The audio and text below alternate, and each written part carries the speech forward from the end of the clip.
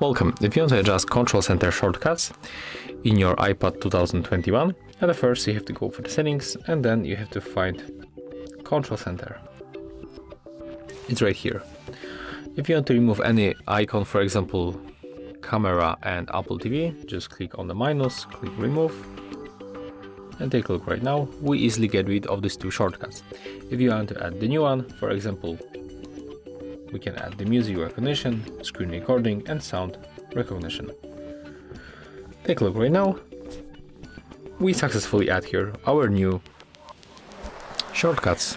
So as you can see, it's very simple. After that, we can just go back, and if you find this video helpful, remember to leave a like, comment, and subscribe.